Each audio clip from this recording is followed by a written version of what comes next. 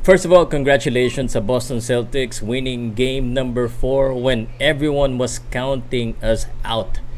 And I'm calling all the Boston Celtics fans, no? Sa mga group ko sa Boston Celtics Philippines at saka sa Celtics Pride Philippines. Alam mo, 2.2k members at saka 3.4k members lamang yan. Hindi katulad ng ibang teams, no? You know, aminado naman tayo, maraming Lakers, maraming Warriors, may mga Bulls, no? Miami Heat, mas marami rin yan. Pero the pride of the Boston Celtics, yung mga Boston Celtics na kagaya ko, and I'm proud of the win of Game 4, no? Sabi nila, yan na yung una at huling panalo natin sa finals. It doesn't matter. But I'm calling all the Boston Celtics fan na magpakita tayo. Let's paint the town green. And we need Game 5.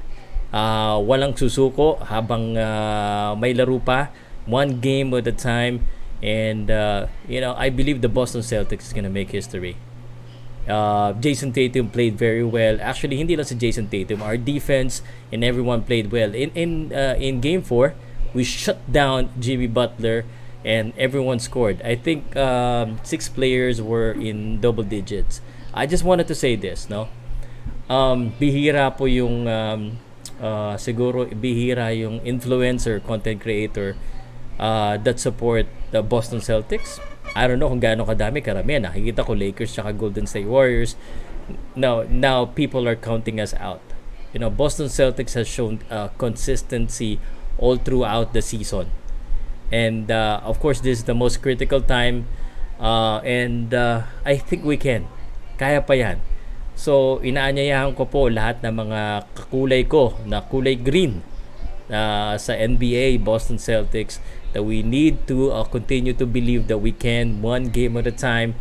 And, isa siguro, gusto ko syempre dumami yung fan ng Boston Celtics dito. And I'm trying to influence you guys that, it's not just about individual play for the, kasi yung laging tingin sa individual play. It's not that. It's our passion, our dedication, and the pride of Celtics na hindi basta-basta magpapatalo. So, game number 5, let's show that in our home court. I want social media. I want lahat kayo. Forget about the haters. The haters, marami talaga yan, mga hindi naniwara. But we should start showing up right now. Hindi yung pag nananalo lang. Kahit natatalo, kailangan pakita natin yung kulay natin. And I want to inspire and motivate each and everyone that even if you're down 0-3, you can still come back and win. So Boston Celtics, kaya pa natin yan. Bleed green, and kahit duguan tayo, basta ang mahalaga, solid, and we have the pride to win. Let's go ahead and get game number 5, one at a time.